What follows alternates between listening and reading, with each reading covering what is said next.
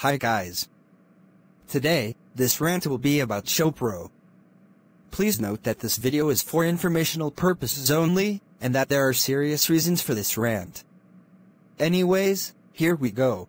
ShoPro? More like ShoNoob. This company makes anime like Pokémon, but has no sense of what fair use is. They even take down Pokémon videos and are also terminating Pokémon anime channels.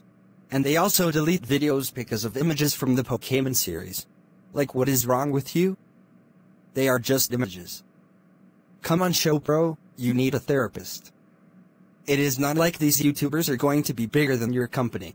All you are doing is ruining Pokémon anime YouTubers' life and their channels. Do you realize how popular these YouTubers are?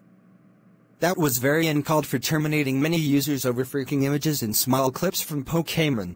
And ShoPro, I don't know if I should say this, but I think that it's time that you learn about copyright and what fair use is.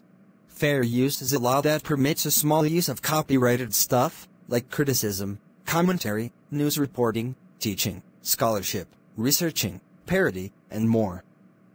But you decided to ignore fair use, and just take down video clips, and also images from Pokémon. I hope you stop terminating Pokémon anime users and bring back the users who were terminated. And to the users who got terminated because of that ungrateful and inconsiderate company, you didn't deserve to get terminated, you worked really hard on your channel. Anyways, that's the end of the rant. Subscribe for more.